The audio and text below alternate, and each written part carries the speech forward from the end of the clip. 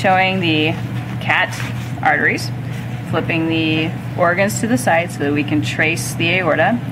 Up in the top of the cat, this is the thoracic aorta. Where it crosses the diaphragm, it becomes the abdominal aorta. The first main branch you see from the abdominal aorta goes to the stomach and the spleen. This is called the celiac, or the celiac trunk.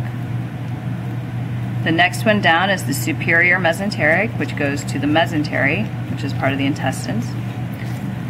Traveling down, we see the kidney and the two renal vessels. The blue one would be the renal vein, and the smaller one would be the renal artery. Traveling down the abdominal aorta, notice the inferior vena cava runs parallel to the abdominal aorta.